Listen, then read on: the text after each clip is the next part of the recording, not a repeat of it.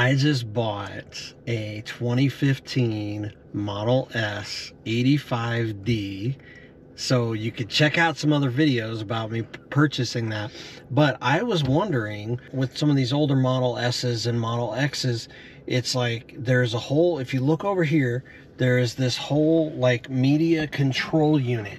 And some of there's issues sometimes that pop up with what's called a media control unit 1, or some of them actually have been upgraded to media control unit 2. One of the things that I've noticed though, whenever I was looking at it at the dealership, is I couldn't really tell whether or not it actually had MCU1 or MCU2.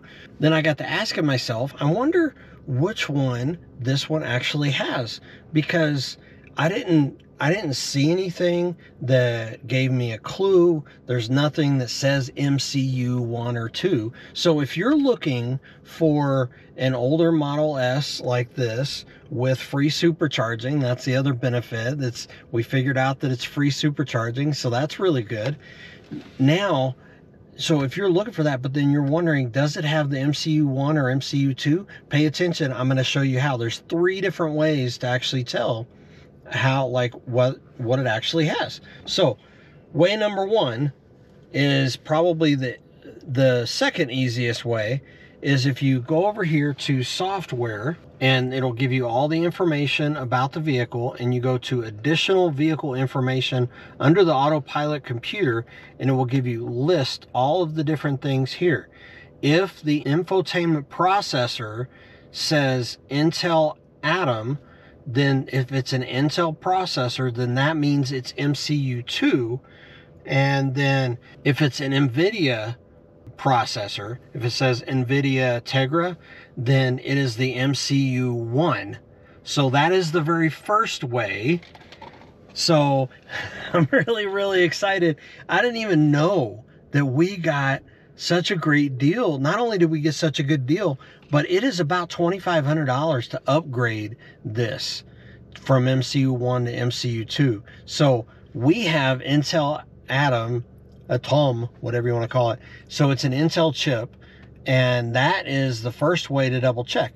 But the easiest way to double check, if you look over here, you go back on the screen here, and under this little 3-dot button, you click that, and you click the theater. If it has theater and you have Netflix, Hulu, Disney Plus, YouTube, all of that you can watch on your screen, then that is the second way to know for sure that it is MCU2. All right, so the Tesla Theater deal with Netflix and all of that is the second way.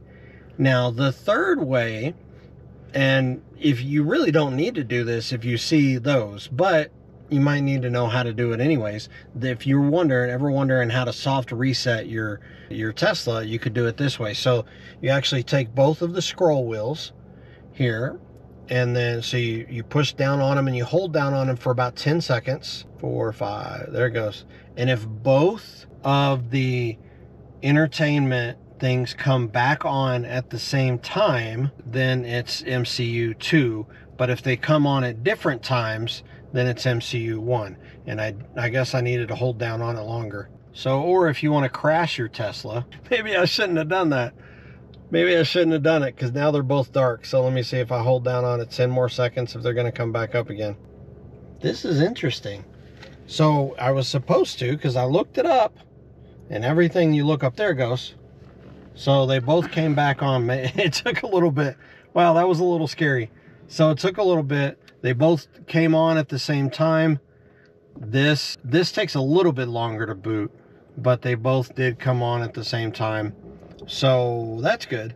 It took a little while. I thought maybe I broke my car. Anyways, all right, well, that was just a simple little way to show you. Again, I'll just tell you the 3 different ways. First is whether you double check the processor. If it has an Intel processor, it's actually the MCU2. Second is if it has the Tesla Theater with Netflix and Hulu and everything, you can watch while you're charging. That's a benefit. And 3, if you reset this and they both come on at the same time. Now, this one the big screen came on later, but the T was on first. but usually it will reboot one at a time. Then that's the third way. So, but the first two ways are the best ways to double check. If you have the Tesla Theater, then there you go. Or the software is Intel, then there you go on that one too. So instead of the NVIDIA chip, what's the NVIDIA chips, what I understand, they actually have had a lot of problems. So anyways, but I am like really, really thrilled. So not only do we get this car with free supercharging for $8,400 after the tax credit, and it has just been, and it's all-wheel drive. It's a great car. But now we also found out that we have the upgraded media control unit, and I am just thrilled. I am thrilled. My daughter is now going to have an even better car. I didn't even know. I thought we were going to have to upgrade that, and turns out that was already a thing. So anyways, now you know, if you're getting an older Tesla, look for those three things, and let me know in the comments if you have any questions, and I will see you on the next video.